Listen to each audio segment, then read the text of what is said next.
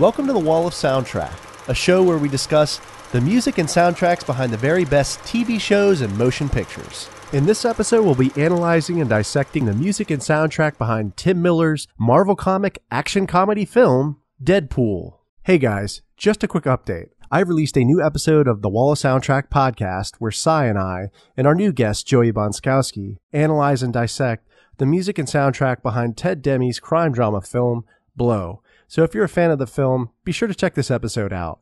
Also, I will be releasing a new episode of the Brewtune podcast where I pair Maryland hard rockers Clutch with their signature beer, the New Belgium Clutch Lips of Faith. So if you're a fan of Clutch and New Belgium beers, be sure to check this episode out. Deadpool is a Marvel comic book and action comedy film that was released in 2016. The film was directed by Tim Miller, and the script was written by both Rhett Reese and Paul Wernick. The story surrounds a mercenary named Wade Wilson who receives the unfortunate diagnosis of terminal cancer. Wade receives a treatment that not only cures his cancer, but leaves his body permanently scarred. Wade seeks revenge as Deadpool, a hitman with a motor mouth that uses comedy and pop culture references to both distract and defeat his opponents. Deadpool was both a critical and commercial success as Ryan Reynolds reprised the title character and role that he had in the 2009 film X-Men Origins Wolverine.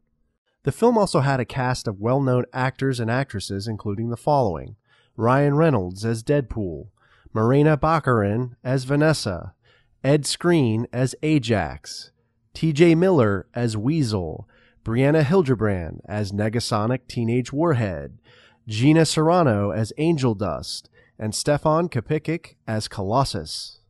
My returning guest for this discussion is Cy Shackelford. Cy is a writer for the entertainment commentary and review website Action A Go Go. You can follow his articles on the website www.actionagogo.com.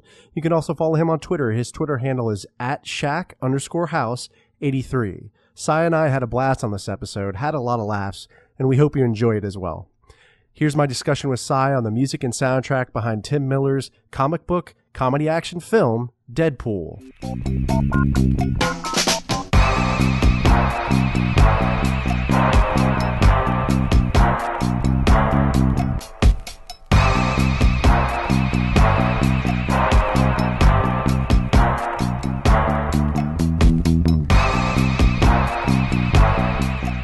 All right, Cy, thanks for joining me. Thank you. Glad to do this as always. Yeah, the last episode we had was fun. We brought Joey on. Yeah, Joey added a lot to the movie Blow and the soundtrack that we were looking at.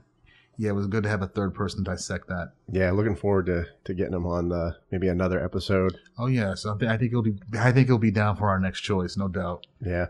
So what's new with Action A Go Go? Well, we're still trying to bang away at that whole our whole spy theme now, and now we're actually we're trying to enlist more people to contribute a little more things to it as well. It'll be out this year. I know that much. Nice. Yeah, it's just still a work in progress pretty much, but it's coming along now. Have you seen any new movies lately, or? New movies in the theater? No. The last thing I saw was Avengers Endgame. I've seen that 3 times now. Wow. Yes, I'm trying to push that thing past Avatar. I do not want James Cameron to have that spot no more. Yeah, and I heard they're releasing a new Terminator movie, right? Yeah, it'll be the 6th Terminator movie, Terminator Dark Fate. They released a trailer for it just last week. Cameron, he's actually producing it. He has a bigger hand in this one than how he did with Terminator Genesis a few years ago, where he merely just endorsed it.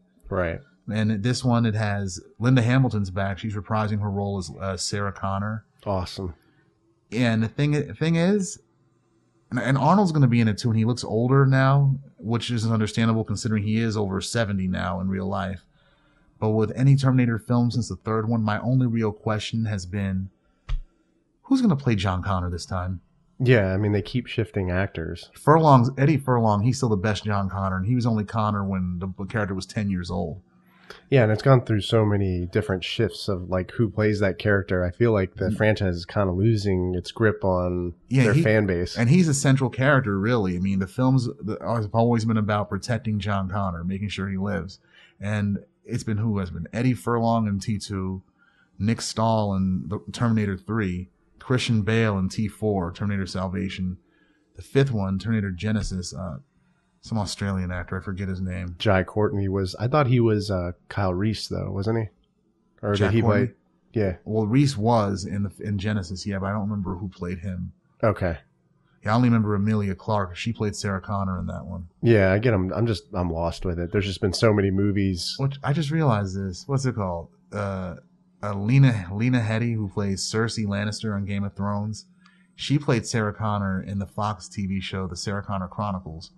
And then a few years later, Amelia Clark, her co-star in Game of Thrones, plays the same character in Genesis. Okay. I think that may have been deliberate casting, maybe. Well, and to talk a little bit about Deadpool, I think Tim Miller, right? He's going to be is he directing the new movie? I believe The third rated R installment of Deadpool, because there have been like. No, I was talking about Terminator 6. Oh yeah, he is going to be directing Terminator Dark Fate. Yes, he is. Yeah, so I guess that'll be interesting. It'll be another. Well, it'll be his second. That'll be his second feature film. Or? Yeah, his second feature film that he's directed. Yeah, because Deadpool, that was actually his debut. Nice. And he knocked it out of the park with that one. Yeah, and I just forgot to mention today is Memorial Day, so shout out to all of our veterans. Yes, shout out to all of our vets and all the American men and women who have fought and or died in war. Yeah, and just speaking about veterans, we were just talking about Oliver Stone. I watched the Putin interviews on Showtime. It's like a four-part documentary series. Dude, it was so good.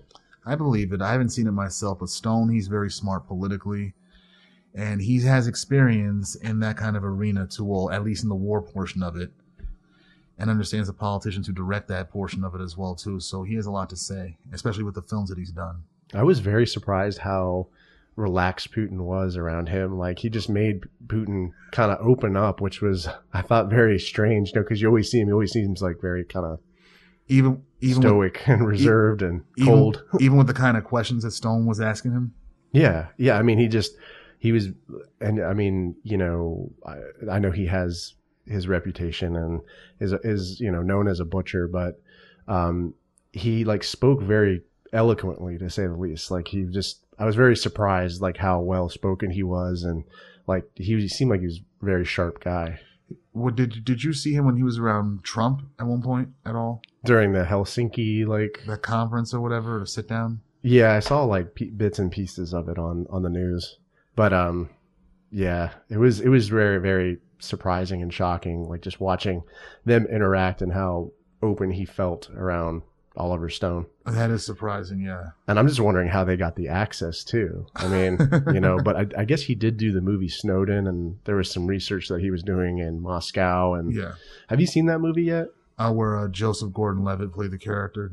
I only saw a part of it, not the whole thing. He does the accent, like his Snowden's voice, really well. Oh yeah, like I think he nailed it. Is Snowden? Is he still in Russia now?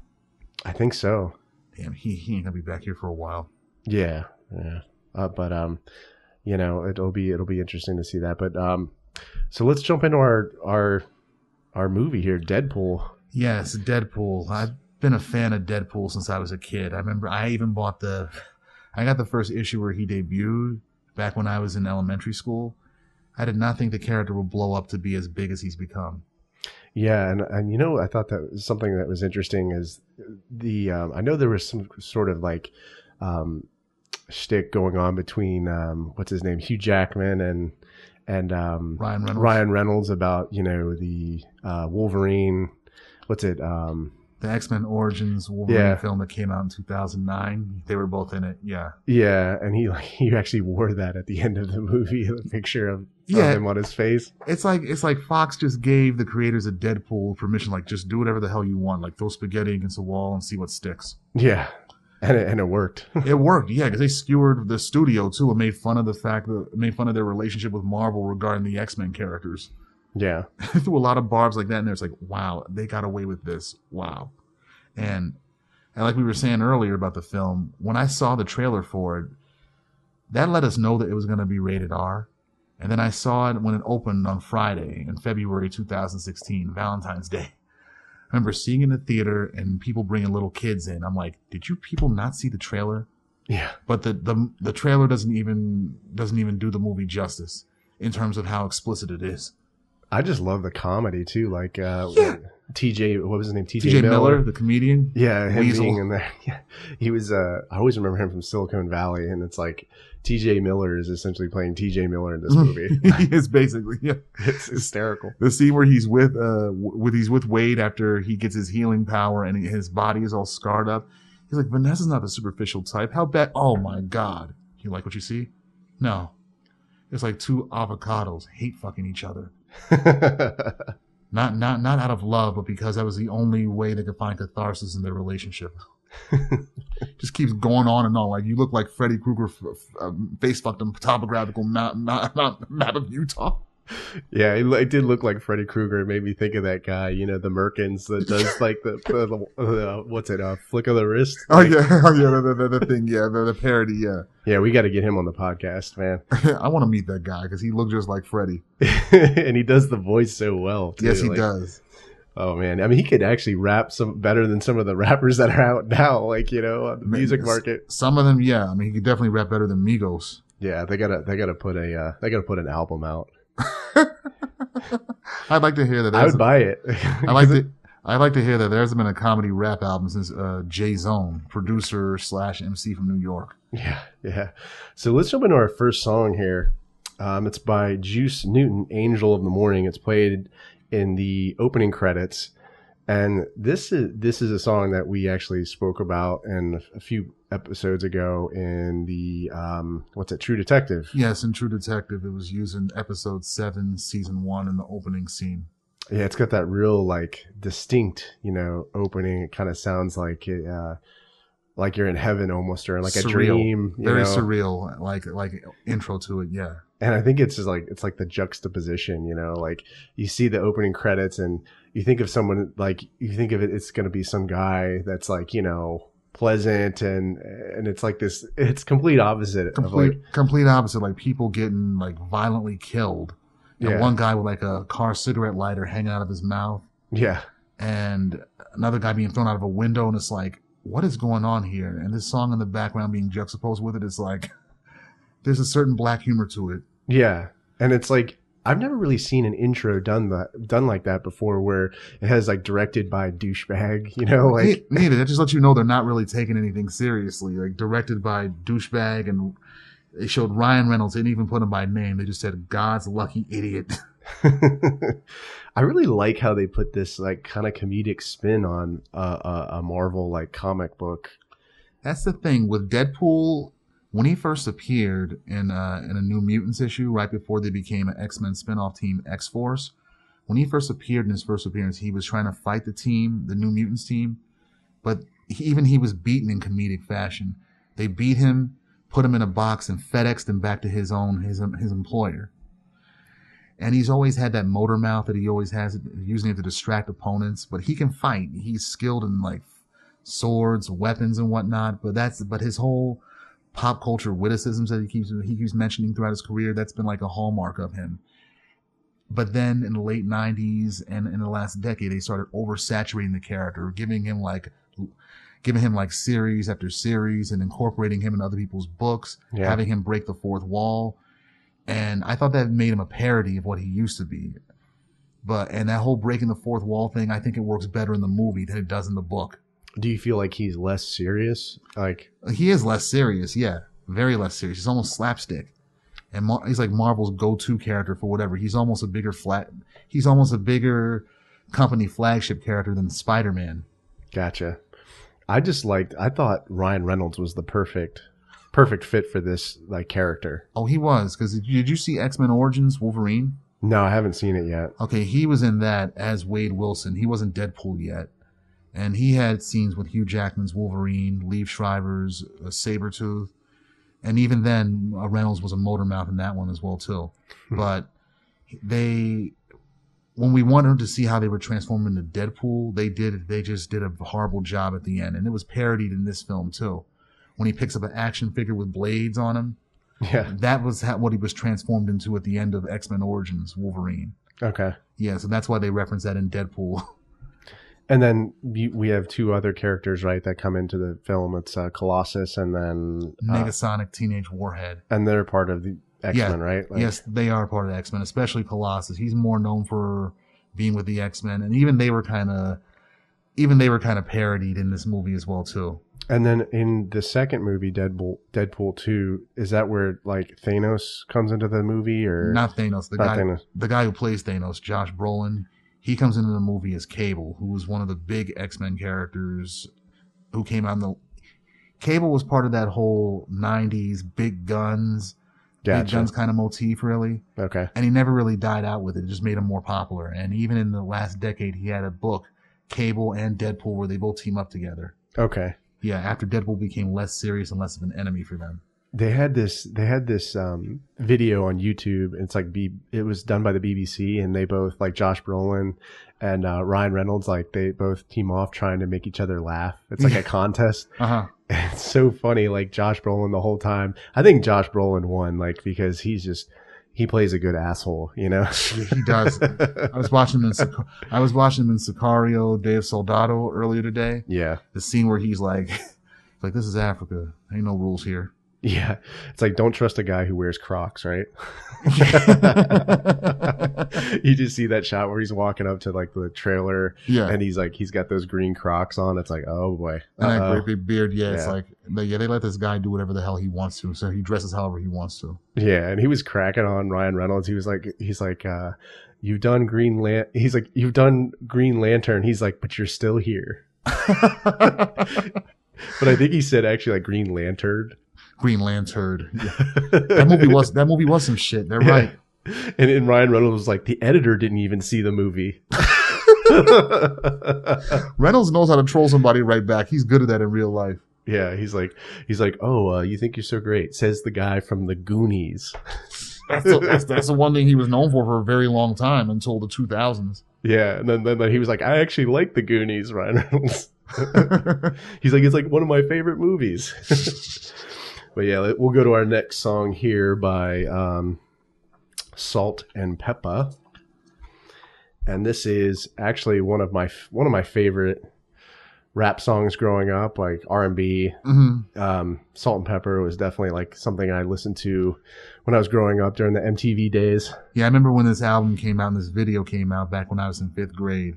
Yeah, it was a big album, very necessary. They had like 3 or 4 number one hits on there, and that's what I knew who Salt and Pepper were from the song "Push It" that they had back in '88. Yeah, but this album and the videos that had accompanying them gave them like sex appeal, and I was like, wow, yeah, wow, y'all can rap and y'all are fun.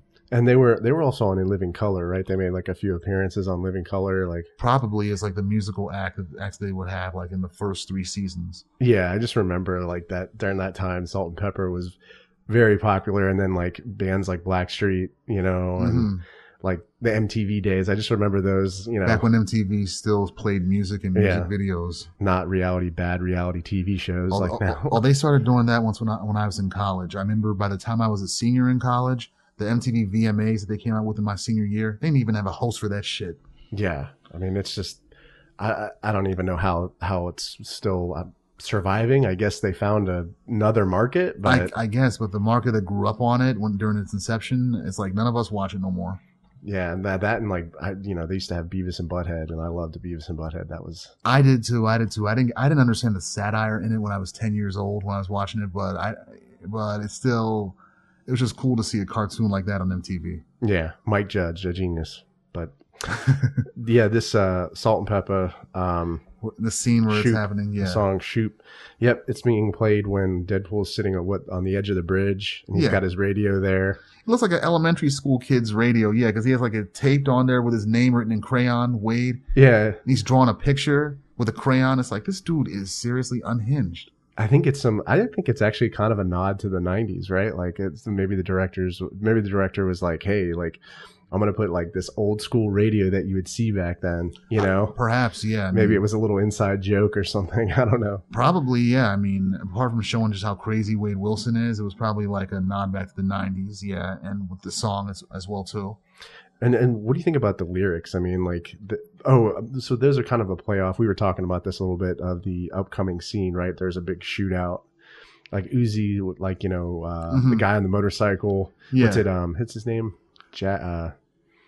Who's the guy? The main villain. What's his name? Francis, Ajax. Yeah. Ajax, yeah. He shows up on the motorcycle with the Uzi. Mm-hmm. And then if you look at the lyrics here, it says, can I get some fries with that shake, booby? Shake, shake, booby.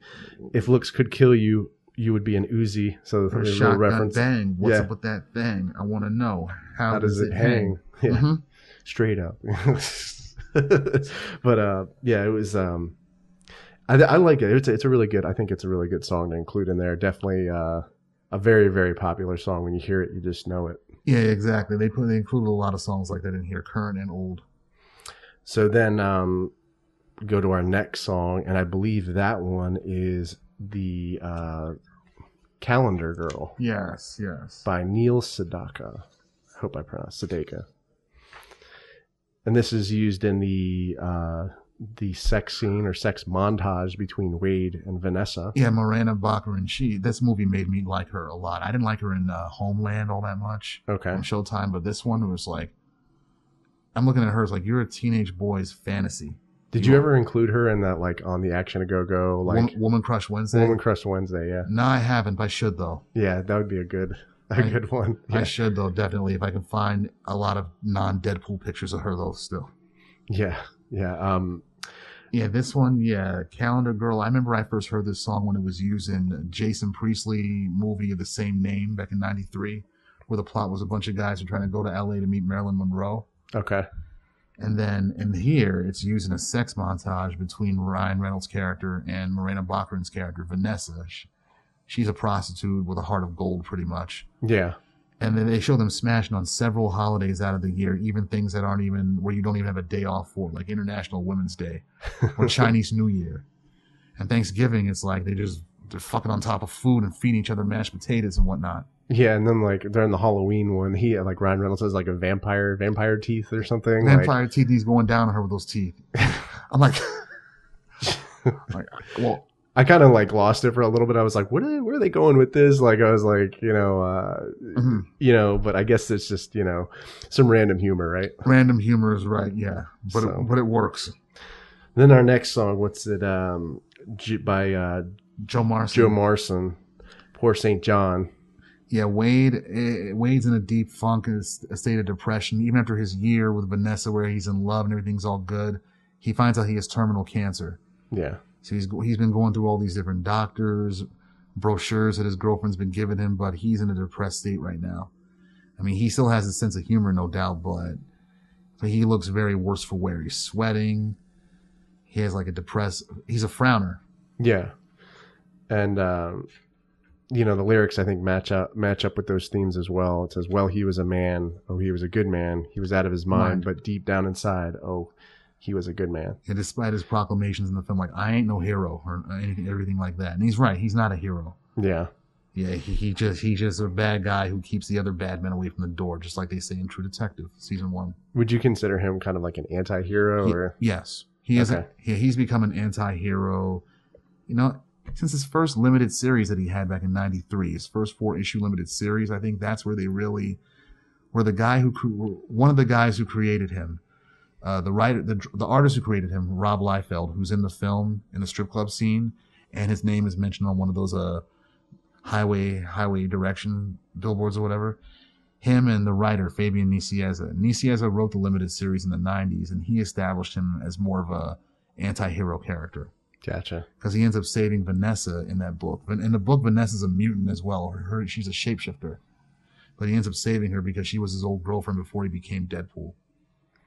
What does that mean, shapeshifter? A person who can just change their shape and form, their bodily shape and form. Usually it's to match another person around them, where they can match their skin color, hair, eyes, body shape, even down to their fingernails. I mean, not fingernails, the fingerprints, I mean. Right. Yeah, and usually in the movies, you just see people just changing shape into just other people. But in the books, as well as other films that we've seen like T2, other shapeshifters can do a whole lot more. Like the T-1000, he's a polymorphic shapeshifter. Gotcha. That's, on a random note, back to True Detective again, I had bought an album by Lara Lynn. I remember we talked about her on the True Detective episode. She's actually got an album called Shapeshifter. Really? Yeah. So it just like it made me think of that when you said Shapeshifter. I was like, oh, Lara Lynn, Lara Lynn album. But yeah, nice connection. The next song we do that we're covering is the Chordettes, Mr. Sandman.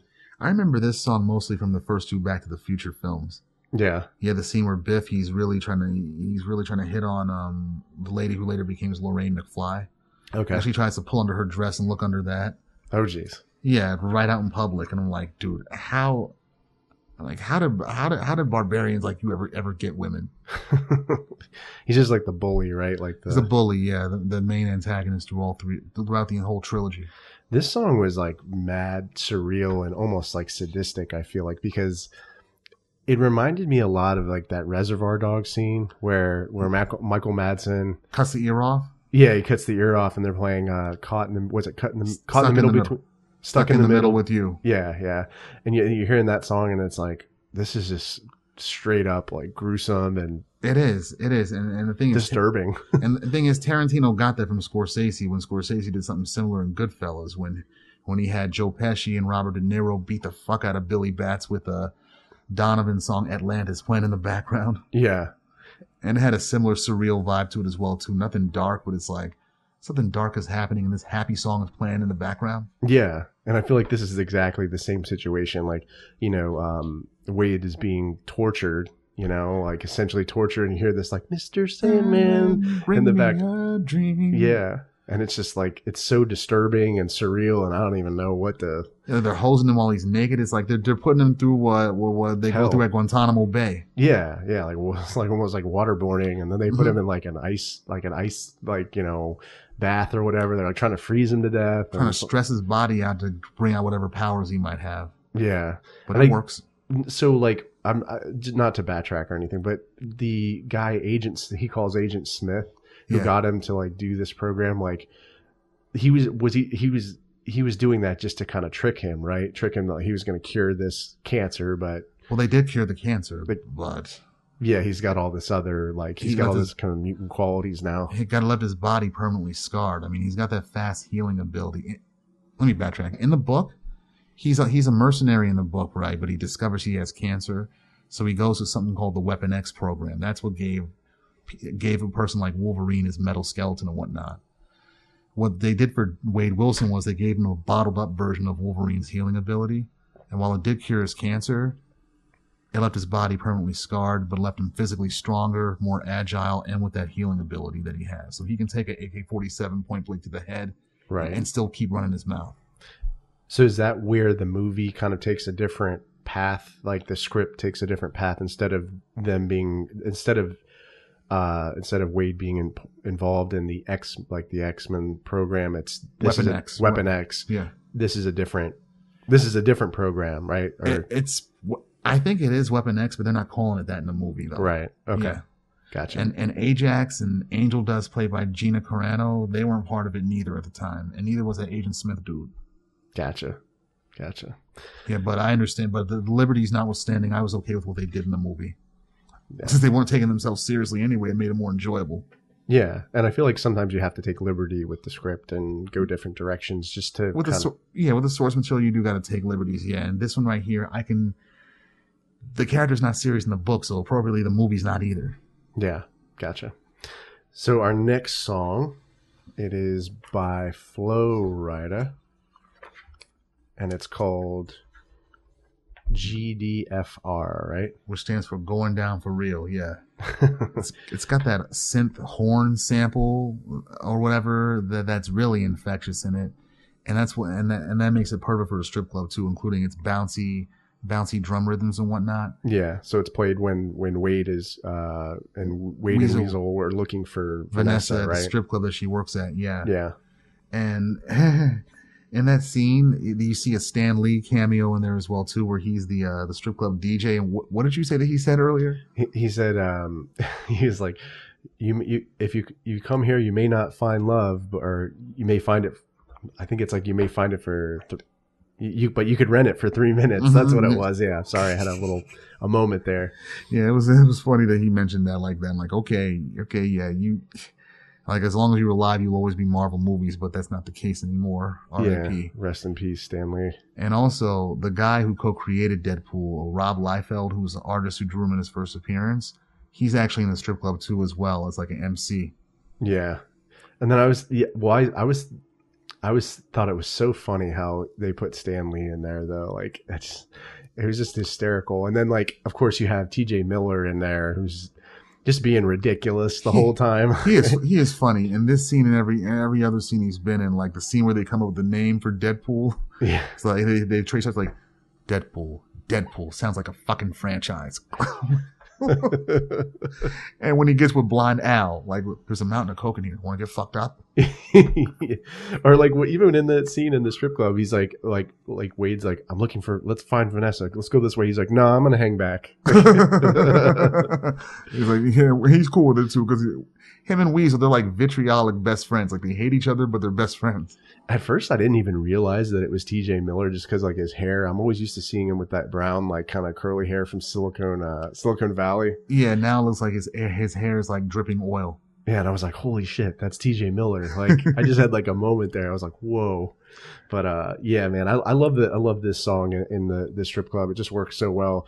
And I was telling you before we did this, before we were recording, that it reminded me of that scene from the opening. I think it was the first episode of The Wire, where Avon and D'Angelo meet up in Orlando's the strip club. Yeah, I think it was like just very similar vibe, and it had that song.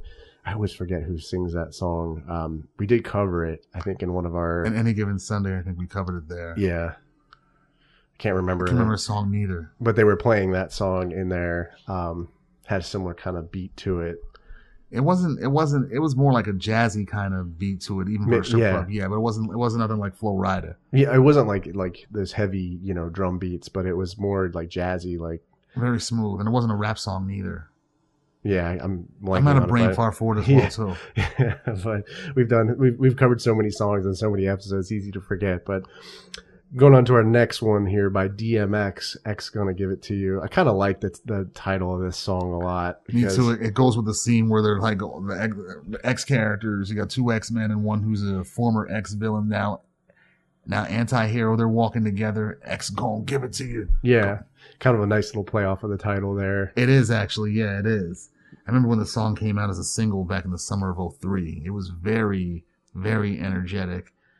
And what's it called? I don't know why they took them so long to come out with that single for, because the album, it was featured on the Cradle to the Grave soundtrack, which featured DMX and Jet Li. And the soundtrack dropped in February of that year, and the only single that came off of it at the time was something called Go to Sleep with Eminem, DMX, and Obi Trice. Okay. And it got a lot of attention at the time because Eminem had a few subliminal shots at Ja Rule, who was the main enemy for 50's latest signee at the time, 50 Cent. And we covered DMX in Any Given Sunday. They had a song in there. Mm-hmm. So yeah, another movie we cover where DMX is in there, and this is a good one. This is when essentially Wade and Colossus and Negasonic, Teenage Warhead. They battle. They're about to battle Ajax and his forces, or Francis. No one ever calls him Ajax in the film, though. Yeah, they always call him Francis. Exactly. That reminds me of another comic character in there. His name is Guido Carosella. He's one of the X-Men characters. His power is super strength. But guess what he's called? You know what his code name is? Oh, jeez. Strong Guy. Strong Guy. Yeah. But no one ever calls him that, though. Yeah. Are they on top of when I was watching the movie, are they on top of like an aircraft carrier or something, or the Francis and like his team, is he standing on top of like an aircraft carrier or something? I never figured out what that thing was. It looked like that, or a building still under construction, or it could be a parody of what's it called, of the SHIELD helicarrier from the Marvel Cinematic Universe movies. Okay. Because Deadpool came 2 years after Captain America: Winter Soldier, where SHIELD and the helicarrier were all dismantled. Okay. So it could be a nod to that, I guess. Yeah. And the funny thing about this scene where X Gonna Give It To You is used, when they're walking up getting ready to fight Francis, Deadpool realizes that he doesn't have no weapons. Yeah, he left it in that bag in the taxi cab. In the taxi cab, and then the taxi cab ended up in an accident. Yeah. And the bag is like, it's not like a typical gym bag. It's like pink. It's like a pink elementary school girl's bag. Yeah. That killed me. I was like, wow. Deadpool's a nut for that one. And he like, dude, can you pack your bag? Can you overpack your bag anymore? Like, yeah. And how's this shit not breaking? Yeah. That scene was so funny when they're like loading that gym bag up, and it's like the blind lady, and I forget her name. Blind Al. Blind TJ Miller. Like, oh, let's go get fucked up. Yeah, it's like, there's a mountain of coke in here. You tell a blind woman that, she ain't gonna find it. This is crazy, man. And he said his hand, after he cut his hand off when he was fighting, he was trying to fight Francis on the intersection, right? Yeah. Around the beginning of the movie, and then the X-Men show up, and then Francis gets away. They try to take Deadpool into custody, and Deadpool, he's handcuffed, but because of his healing power, he knows that he'll heal up if he cuts his own hand off. And his hand has making the middle finger. Yeah, his hand left behind with the middle finger, and it sprayed blood on Colossus, right? And when it sprayed blood on Colossus, Deadpool said, "Are you there, God? It's me, Margaret." And I didn't get what that meant. I had to look that up the second time I saw it. And when I found it, I was like, holy shit, the writers are damn fools for that one. Are You There, God? It's Me, Margaret was a book written in the 70s about a girl who's having her period for the first time. Oh, jeez. I was like, wow. They are so well versed in obscure pop culture. Just dirty kind of humor. Dirty humor, yeah. They found a way to make into a dirty limerick, a dirty line. Yeah, it's like, wow. I love it when TJ Miller is like, they're sitting there and they're about to go and fight Francis and his crew. And then they're loading all the guns up, and he's like, "Do you want to?" He's like, "Are you going to come?" He's like, "No, I don't want to. Not really." He's like, "Do you want to tag along?" He's like, "No, not really." You think he's going to say yes? And he's like, "No, I have no interest in going." Yeah, he ain't going. He's just a handler for all y'all mercs. He can't fight. He can't use no weapons. And then the cell phone goes off. Do you remember the cell phone goes off? And he's like, "What is this?" He's like looking. He's like, "Oh, that's the turd emoticon or something." Or like that's a shit emoji. I thought it was chocolate yogurt at one point. I think it actually is chocolate yogurt or pudding or something. I don't think it's actual shit. When he said that was so funny. I was like, wow. That's where that Silicon Valley kind of humor is coming back in. Yeah, he's even when he's looking at Wade too. Back to the callback to the scene where he first sees Deadpool's scarred face. He's like, "I can't turn away. You are horrifying. You're like a testicle with teeth." This is, wow, you know? Yeah, it's like how'd they get away with all this?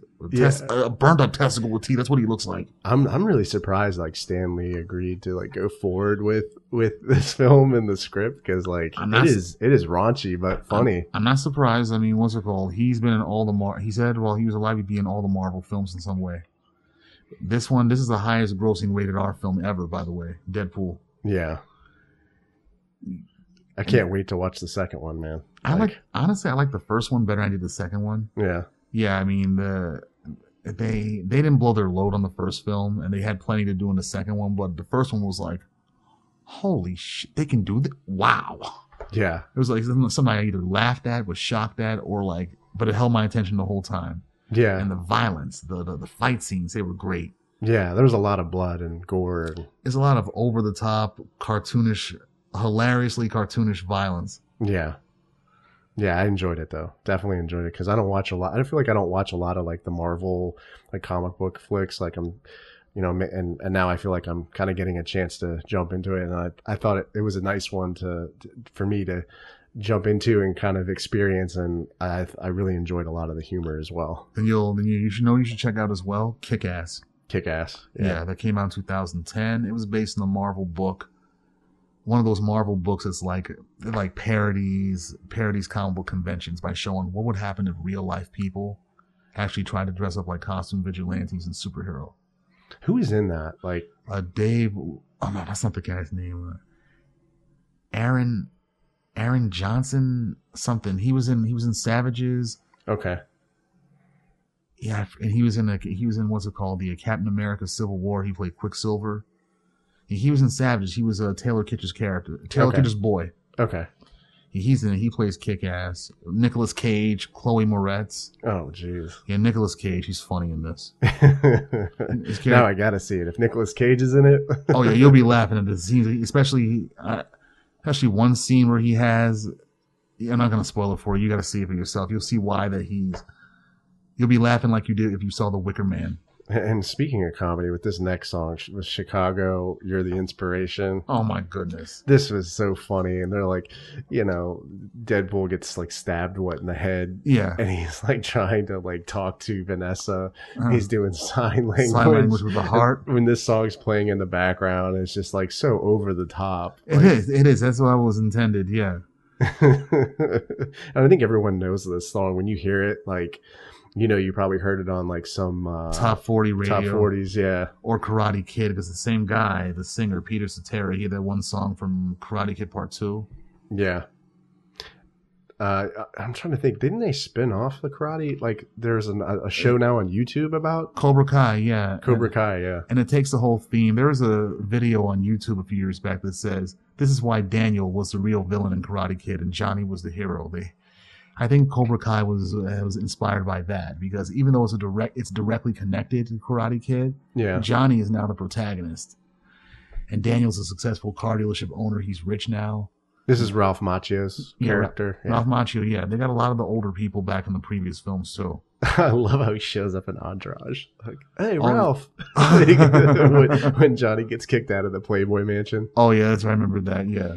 Speaking of that, we need to do an episode on Entourage, that soundtrack. Oh, wow. There's a lot to cover in there. Yeah, that's almost like the Sopranos episode that we did. And I've seen every episode of Entourage from Jump Street. Yeah.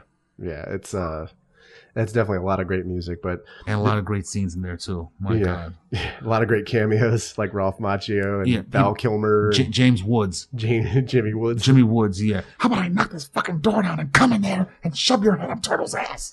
He's like, I want my fucking tickets. Or what? You gonna huff and puff and blow the house down, Jimmy? Give me my fucking tickets. You got 5 seconds. He just goes like freaking casino on him, man. He does, yeah. I'm like, you dye your hair too to make yourself look younger, and you still pull chicks like that. I mean, he does that in real life. Yeah, I thought it was great that he did that though, coming on Entourage. Oh yeah, what's it? So this is the shithole that Ari's got you working out of, huh, now, Lloyd? Like, you can tell Jimmy Woods that if he wants these tickets, to come down here and come get him. Fuck Jimmy Woods. In this scene, man, going back to this scene in Deadpool, it's so funny when like you see the little like hearts coming in, like the hearts coming in unicorns and whatnot. And he's making heart shaped signs with his hands, and then he immediately switches up to like a intercourse with this song playing in the background. It's totally ridiculous.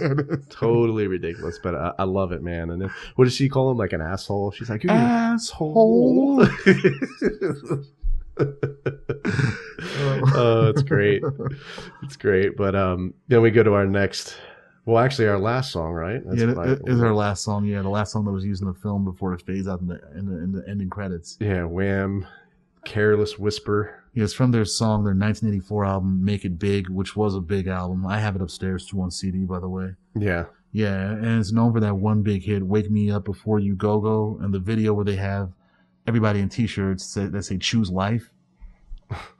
Straight up 80s, it was. Yeah. It's got that like saxophone like sound to it, and I think that's really like the characteristic like sound, like quintessential, like that's a big portion of the sound right there that makes people know it, that saxophone part. Yeah, you hear it, you're just like, that this is that song, Wham, Careless Whisper. Yeah, they even had a hard rock cover of it by the band Seether. It came out 10 years ago. Yeah, their version was good too. Nice. But yeah, this was used at the final scene, and even, dude, the closing credits were silly. I mean, they were. They don't take shit seriously, but it worked. Yeah. And even like you said, we were talking earlier about the ending scene where Wade, he's reunited with Vanessa, takes his mask off. All right, but you're not gonna like what you're gonna see. She pulls off the mask, and he has a print of Hugh Jackman's face stapled onto his face. Like, just had to throw a Wolverine gag in there too. I knew it. And then I was looking this up on the internet, and Hugh Jackman did kind of like some more shtick online on his Twitter. I think it was either, I want to say like Ryan Reynolds had won some award, like Canadian Actors Award or something. And so then he put Ryan Reynolds' face like over his, and he did a video. and he's like, he's trying to do an Australian accent. He's like, maybe he should go do Crocodile Dundee 7 or something. But But yeah, it was good. I thought they had some sort of like beef going on, but it was like Nah. it was. I'm thankfully it was just a joke. It is a joke, yeah. Hugh Jackman's a good sport with it. Yeah, yeah, and he's done so many movies with the Marvel. Like, I mean, he's most known for his time as Wolverine during the X-Men films. I mean, that's how he blew up, X-Men. yeah, And given the fact that Disney has acquired 20th Century Fox Studios, and they will be incorporating an X-Men film in the Marvel Cinematic Universe in the future, but I don't believe Hugh Jackman will be playing the character by then. yeah. I mean, I think it kind of takes its turn, right? You know, like it's. And I'm not for the worse, I would say, but I think Hugh's probably ready to move on and do some other work. It's kind of like Daniel Craig in the Bond series. And a lot of these guys in the Marvel Cinematic Universe movies too, like Robert Downey Jr., Chris Evans. Chris Evans has been vocal about not wanting to play Captain America no more. Yeah, I mean, because I think you get typecast in those, those roles, and you just want to do other work and, have a diverse career. And he wants to direct too, as well. Yeah, I mean, Robert Downey Jr. He doesn't need to play Tony Stark no more. I mean, he made more money than anybody off all the 10 films that he was in. Yeah, and he was already known before that, but being Iron Man, that was really a comeback for him. Yeah, and he's had a real comeback story. I think that's what I like about him, and he's got a lot of range. He can do these real serious roles, but then he can do really funny stuff too. I mean, yeah, Tony Stark, that was a mix of both. And, yeah. And when I heard he was being cast as Tony Stark, and given what we know about the character, he's a genius, billionaire alcoholic. Yeah. I was like, they got the right guy to play Tony Stark. This guy, if y'all seen Less Than Zero, y'all know what I mean. Yeah. Yeah, he's definitely like he's lived it in his personal life, and he's also like can do a great job putting that on screen as well. I mean, he said it himself. I don't know what the term good actor means. I know that I'm an incredibly gifted faker. But yeah, man. Do you think there's going to be a Deadpool 3 or? Technically there was, but it was PG-13, but it got mixed reviews. So they're going to do a third rated R sequel for Deadpool, definitely. So what was the name of that? What was the name of that movie? Like, just was it actually called Deadpool 3, or was it like a different title? It had a different title to it. I forget what it was. I didn't see it though, but when I heard it got mixed reviews because it was PG-13, I was like, that's expected. That's the reason why, because it's not living up to the content that was in the previous films. I guess, yeah. I mean, the previous films, especially this film, Deadpool #1, that I think personally that raised the bar for what you can do with superhero movies. It's like, especially with, not just because they were cursing, but because of how explicit they were. And Marvel, especially the Marvel Studios with their Netflix, the programming that they used to have on Netflix, like The Punisher, Daredevil, Luke Cage, they were pretty explicit there too. I mean, that's where Marvel Studios put all their rated R characters that they couldn't have on screen. Yeah. But with the success of Deadpool, it's like, okay, Disney, Marvel Studios, step your game up, because you can put out a rated R movie and be successful, be critically and commercially successful. Look at Deadpool. Yeah, I mean, has Disney ever done that before, or put out something like that, like a rated R movie, or? Well, depends. I mean, Miramax, I don't know when they acquired Miramax Films, but what's it called? Miramax, they were known for all their Kevin Smith films a while back, and those were all rated R or NC-17. Okay. But I don't know if Disney owned them back then. If they did, then that'd be a yes to your question. Yeah. Yeah. Well, hopefully the Deadpool 3 lives up to the reputation of 1 and 2. I hope so. I'm eager to see what they do. I mean, I'm not going to give you no spoilers on Deadpool 2, but did you ever see the trailer for it? No. Okay, I won't say anything then. I'll let you see it. Well, I'll definitely have to go watch that one. And man, I really like Ryan Reynolds too. I think he's hysterical. He's a good serious actor and a good comedic actor as well. And good action as well too. Like, I remember him in Smoking Aces. Yeah, Smoking Aces was a great one, and then Safe House was awesome with Denzel. I love that movie. I saw that as well too. Yeah, with an awesome ending song with Jay-Z and Kanye. Mm-hmm. What's it? Church in the Wild. Yeah, it was on, what's it called? Their joint album they had in 2011, Watch the Throne. Yeah. Yeah, Ryan Reynolds. I remember him from that show 15, that high school show. I remember watching it as a kid when it used to come on Nickelodeon back when I was in elementary school. Yeah. He played Billy Simpson, I think. And then when I looked him up years later, when he started starring in more movies that I liked, like Smoking Aces, and I saw that he was in 15. Who was he? That was him? Yeah. Wow, he's like the only one that has a career now.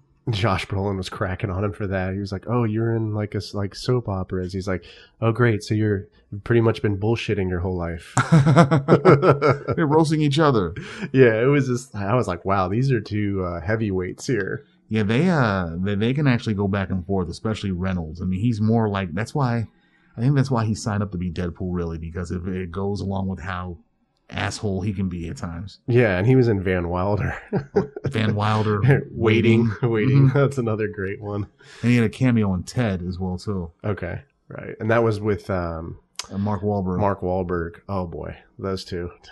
The first Ted was funny. I'll have to see that, man. I still haven't seen those two movies, man. But well, hey, this was awesome, man. I really enjoyed doing this. Lots of great music we covered, and a great movie that I definitely am looking forward to seeing the second one and the third one, hopefully in the future. But we should do another episode on a Marvel movie. Maybe we do Guardians of the Galaxy, or those two had a lot of music in them. The first two Guardians, yeah. And like I remember seeing the first Guardians in the movies, and like pulling out my phone like every few seconds to put on Shazam to figure out what is this song? What is that? I'm like, okay, I got some downloads I need to do when I go home. Thank you. Yeah. Second film, same way too. But funny thing is, in the second film, he gets a what's it called, a Microsoft Zune as his music player. Before that, he had a tape player from his mother from the 80s. Wow. And I'm like, okay, this takes place directly after the first Guardians, which was in 2014. Yeah. The Zune was discontinued in 2012. That's what I was just about to say. I was like, do they still have those? Like, I had a Zune at one point. It was a great MP3 player, but the problem is the battery went to shit after 4 years. Yeah. I've had an iPod for 7 years now, and the battery is still kicking on that one great. Yeah. Doing your little Apple plug there. Yes. Well, unintentionally. It wasn't an intentional plug. I'm a PC. I don't even have an iMac. Oh, okay. All right. Yeah, that's the one Apple product I've never bought. Okay. All right. A closed end system thing doesn't work for me. All right. Well, I'll take your word for it. All right, man. Yeah. Okay. All Thank right. you. Well, hey, man. Thanks for doing this. This was awesome, and look forward to doing another one soon. Thank you for having me. It's always great to be here, Andrew. All right, man. Take care. You too.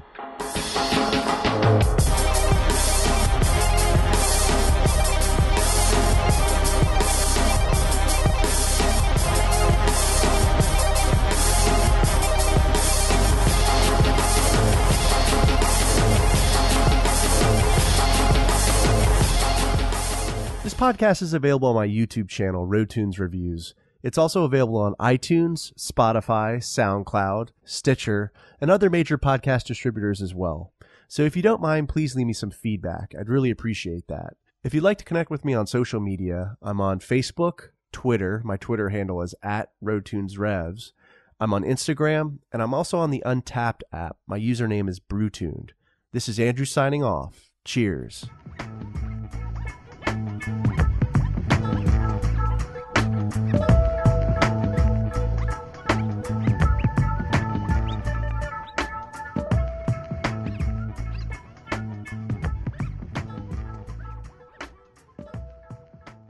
If you enjoyed this video, please subscribe to the channel and follow RoadTunes Reviews on Blogger, Twitter, Facebook, and Instagram. And as always, thank you so much for your support.